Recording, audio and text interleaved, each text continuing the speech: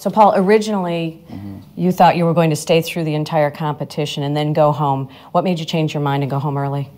Well, at first, after I hurt my hand, I thought it'd be good for me to stay at the competition, support Morgan and the rest of the team. But then, once I thought about it, I realized that it's best for me to take care of my body. And if I get home earlier, I have more time to adjust after the flight. There's the swelling that I'm dealing with. I need to keep my hand elevated. I need to ice it, and it's a better environment for me to do that at home. So where are you right now, and what did the doctors tell you about the broken bone in your hand? Right now, with what I know, it's a spiral fracture. I need to see the doctors there. They're going to tell me exactly the game plan as far as the recovery. After that, it could be anywhere between 4 and 7 weeks from what I've been told. You were cruising through this competition. I mean, you were close to the end. It was, I think Tim Daggett said it was the best he had ever seen you on P-bars. What happened? Yeah.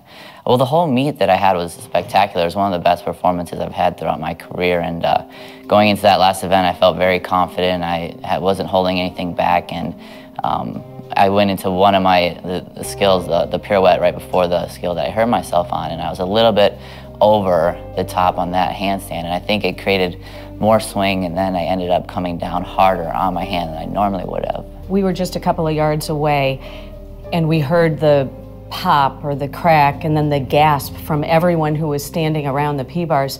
What was flashing through your mind at that point? When I first caught the skill, I felt my finger torquing to the side, and then I felt the pressure transfer up into my hand, and that's where I heard the sound and then felt the pain. So I knew at that point that something was wrong. I remember thinking, should I hop off the equipment or should I try to finish the routine? And at that point, I decided that I was just going to come down and see, how bad it was. You talked about the time frame that you know right now. You don't know for certain. Realistically, even in the best case scenario, is there going to be enough time to come back to the form that you would want to be in?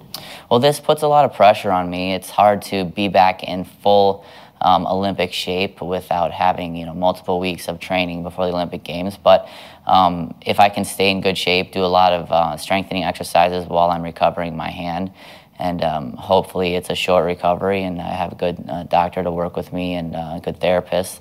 So I'm just hoping for the best at this point, and never count me out at any point.